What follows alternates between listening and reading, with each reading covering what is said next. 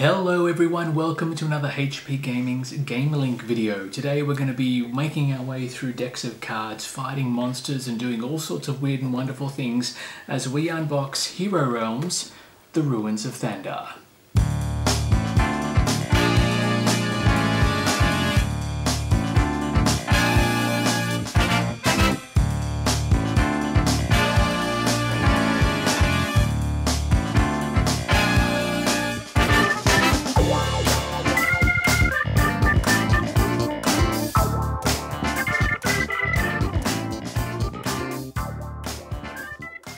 G'day everyone, welcome back to another HP Gaming GameLINK video. My name is Matt and this is of course Shannon.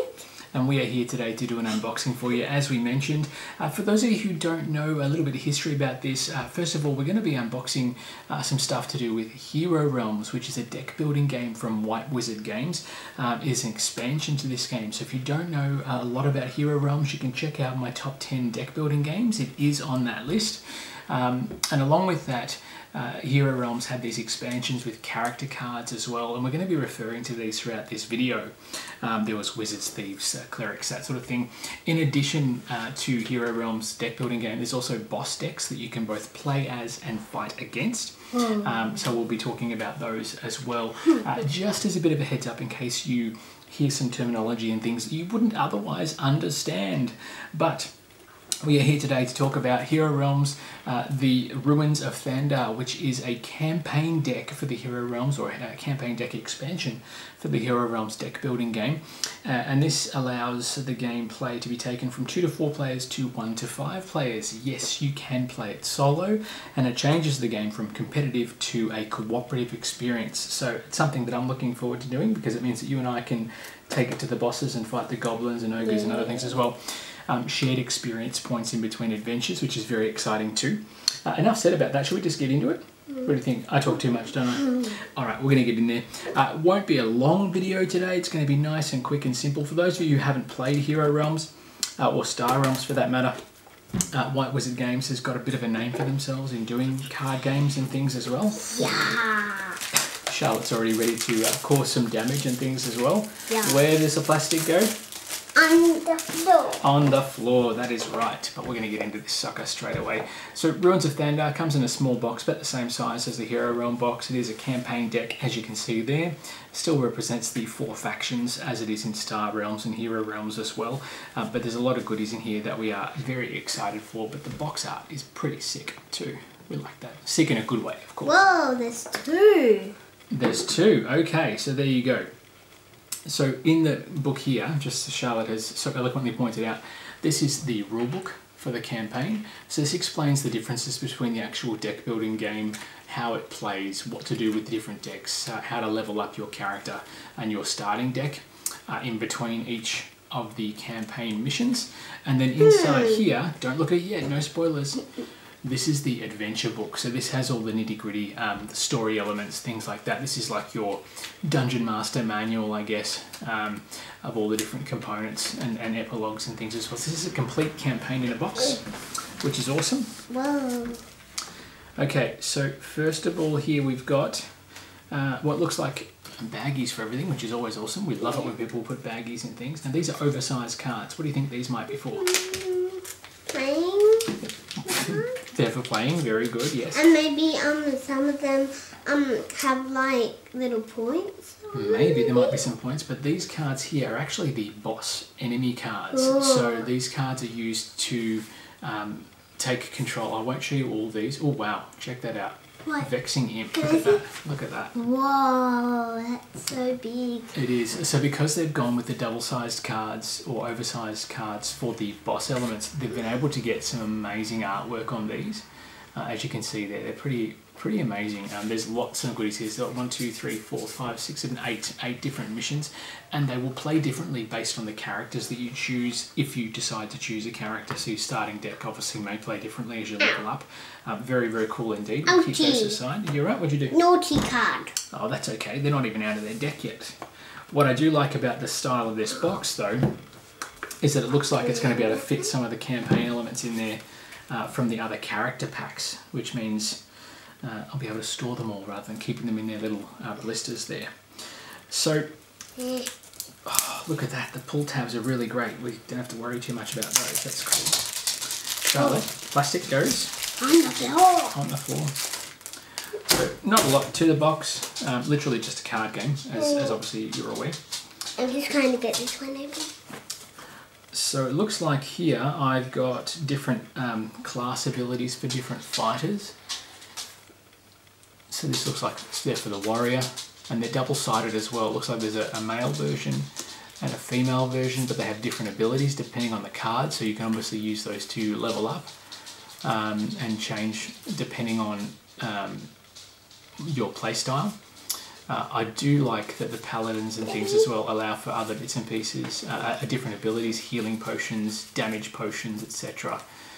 These look like they're all experience cards, character cards, and then we get into the normal cards. So we'll put these to the side. You're right, we'll get to that in a minute. We'll open this one first. So these ones have the standard Hero Realms deck building deck on them. So these are for the main deck here. Different guard abilities, different faction points, and different, I guess, features that you can use for the different characters. There's the boss card we saw before, so they must become standard enemies in later games. So these decks here are probably actually made up of AI decks that you play against. Yeah. Extra damage treasures there, I've got it. pilfer, abilities that you can draw, and they're double-sided as well.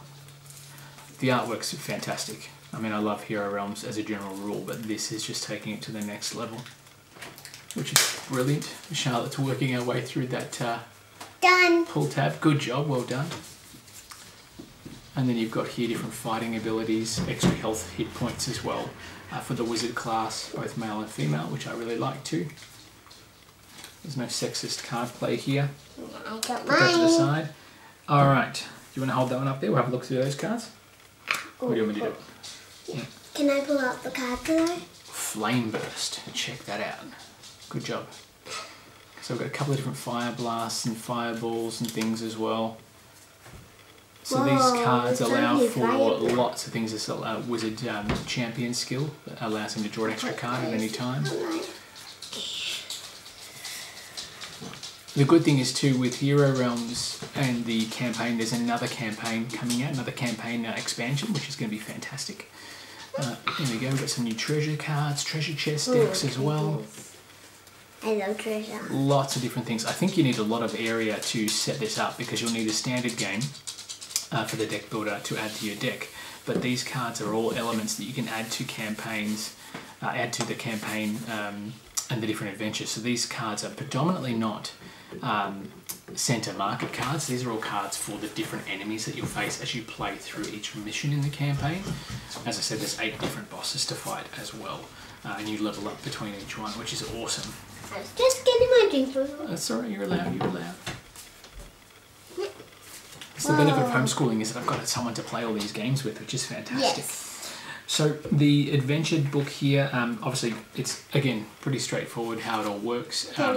This one here, hang on, I'm going to talk this, leave them there for now, that's it. Story elements, different chapter points as well. I don't want to go through too much of it. We might try and get some playthroughs in as well. But as I said, it's basically an add-on to Hero Realms. You will need the base game to play this. You can't just play it on its own. It's not a standalone expansion. There is some talk that you will need character class packs as well. I don't think that's the case. I think it's preferred because you can then customize the game more to your liking with the character packs like the wizard. But I don't think it's essential. I think the Ruins of Thandar is a lot of replayability. As I said, it changes the game from competitive to cooperative, which we really like. But at the same time, I don't know, I think the different campaign styles, the artwork of the cards is pretty fantastic. And we're looking forward to getting it to the table. And the fact that it's playable as a one-player game too excites me as well, because I do like my solo gameplay. But that's pretty much all there is to it for the Hero Realms deck building game Ruins of Thandar campaign deck. It's literally just another set of cards that you can use to expand your gameplay and take it to the next level. And we look forward to getting that to the table, don't we? Ready? Yes, Charlotte. If you just play this by yourself, you would just get defeated, wouldn't you? If I play it on my own, I'll get defeated. You're saying you need to lend me your help. You need to join me on this epic quest. Or maybe that's something we can do. Right now, though, we're going to get set up and we're going to try and get another video done while Blair is having a bit of a nap. And we'll see how we go. But thank you very much for watching. Stay in touch. Hit that notifications button, subscribe so you can stay in touch with all the videos when we post something new. And check out our Patreon as well if you haven't already. You'll see some amazing things up there and get early access to all the videos and specials that we offer too. Other than that, it's goodbye from me, and it's goodbye from Charlotte. And we'll see you back at the table very soon. Bye for now.